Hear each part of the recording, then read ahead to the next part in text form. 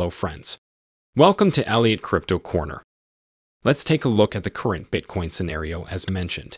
Both situations are either bullish or neutral. Where do we stand and how does it look right now? Now, let's see how it plays out. Here, it's a bullish case, which means we are going straight into the range of 36 to 37, or we might take a detour towards this target box. Things will oscillate somewhere within this target box. Our entry point looks like this. Next, let's take a look at the Ethereum chart. Ethereum is continuing to work on our situation, trying to move upwards before crossing the 2000 level. We hope for a small retracement around the 2000 mark, but it shouldn't change the overall situation.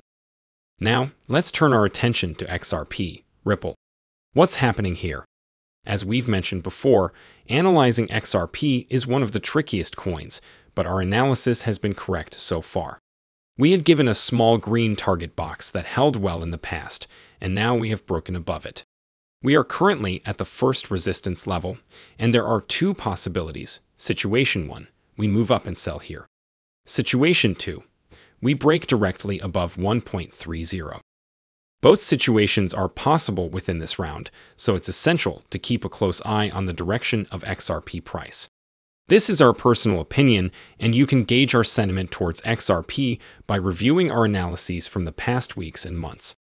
We'd also like to show you a coin that hasn't seen a strong breakout yet, but there's a potential for a significant breakout soon, and that is Fallcoin.